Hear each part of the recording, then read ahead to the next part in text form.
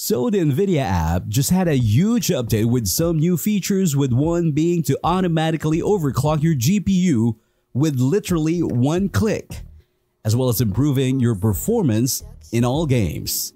It also does this without any sort of risk of damaging your GPU nor invalidating its warranty. NVIDIA can literally do it all for you now. Now let's jump into the video. To download the latest version of the NVIDIA app, you can do it on the website.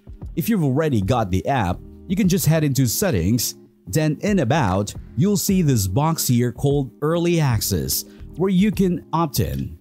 Once you've opted in, close down the app, then reopen it. You'll get a pop-up asking you to install the latest version of the NVIDIA app. After all, you will find the new automatic overclocking feature, where you can literally enable it with just one click.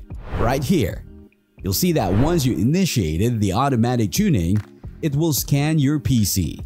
NVIDIA does state that this scan may take 10 to 20 minutes, and they recommend that you leave your system unattended to achieve the best results, which means try to avoid any sort of GPU-intensive tasks while the scan is performing. Once it's finished scanning and has indeed initiated the overclock, you may get very similar results to this on screen. That is somewhat a conservative overclock. It will only get you a very slight FPS boost.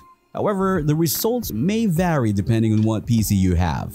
May that clock speeds may be a low-end PC, a medium-end PC, or a high-end PC. The increased clock speeds will differ, and for some, it could actually affect your PC negatively rather than positively. For example, some games might not like this boost in megahertz, and it might make the performance worse. Or you might get something completely different that basically make your PC unstable. So luckily, there is a restore button right here. If you do test it out and it doesn't work out for you, you can literally just click it and go back to normal. Or if you like it and you do see an increase in performance, you can keep this on. NVIDIA themselves mentioned before, this will not void your warranty and it will not cause any damage to your GPU. So overall, I can recommend it as safe.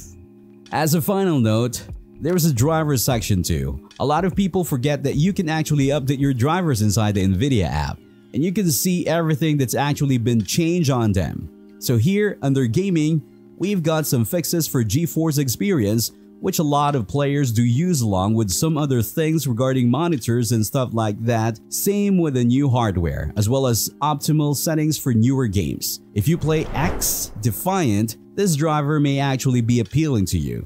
That's right there. There was some additional sort of GPU tuning settings you can apply in addition to the overclock settings. If this helped out, feel free to drop a like and subscribe. And before you go, check out any of the video on screen.